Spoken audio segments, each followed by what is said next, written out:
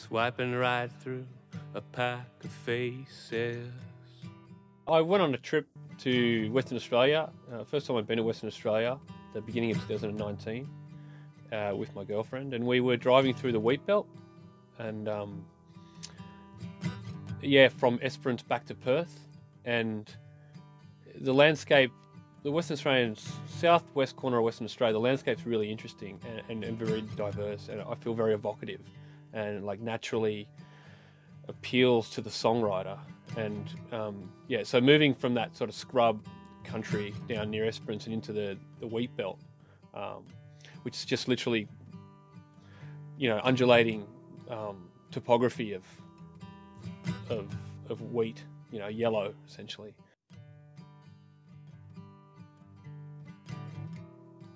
Sort of built up the narrative whilst driving the 5 hours or so back to Perth, or probably more. It created the story in my head about a girl who's from a wheatbelt town, and needs to get out for her own to progress as a person and a human, and find a suitable sort of partner. So it's the whole thing's entirely made up.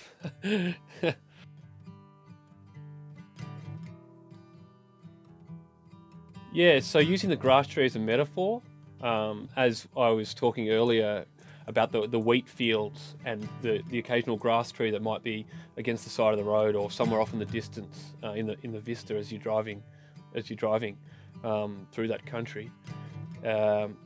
Using the grass tree as a metaphor for her, essentially, the protagonist, someone who's different, who doesn't necessarily fit in to some of these small country towns, just standing out like a sore thumb in a field of wheat, which is a metaphor for people that that she doesn't feel like that she has any connection with, and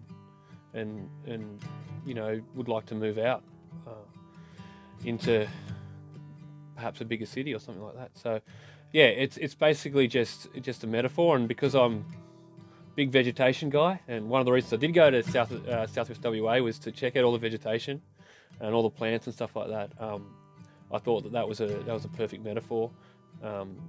Visually in the landscape, just seeing those grass trees pop out of the fields of golden wheat, which definitely inspired the story. Right through a pack of faces.